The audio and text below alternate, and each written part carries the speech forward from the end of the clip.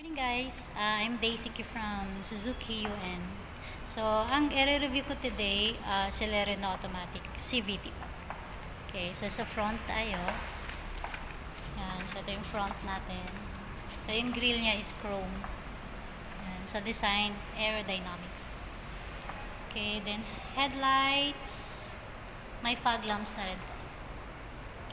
So, 1.0 engine pala siya. So, 3 cylinders. So, sa side, yan. So, tire size, yan, 165 by 65, rim 14. So, 14 alloy wheels. So, ito yung side. So, aerodynamics design na sa side with side impact. Okay, so, interior tayo guys. Yan. Interior. So, when it comes to interior, space and comfort po. Sobrang spacious. Yan. Pati dun sa second row. So, you can stretch out and relax pag medyo malaylayo yung rides natin. Okay. So, power window. Okay, lock. Unlock. Then, side mirror adjust. Okay. So, to power steering. Electronic power steering na po.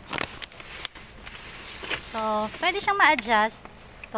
Pwede siyang adjustable po siya up and down. So, kung saan ka comfortable, pwedeng up, pwedeng down. So, ilalak mo lang siya dito, guys. Okay. So, ito, hindi pa siya push start. So, screen, 7 inches. So, radio, navi, with two cup holders. So, lights. Dual airbag. Dual airbag na po siya. With ABS, anti-locking brake system. So, very important talaga yung ABS, guys. For emergency braking. So, second row. Yan. Sobrang spacious ng second row, guys. So, headrest. Meron din. Yan. Okay. So, child lock. There. And safety features. Okay, slow. So, sa rear. So, ito yung sa rear. So, check natin guys yung luggage.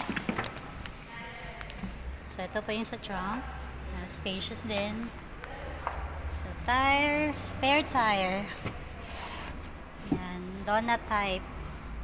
So, complete set of tools. And free po yan.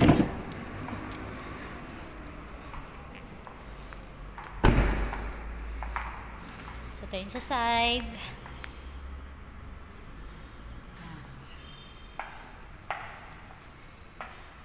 So, balik tayo sa front.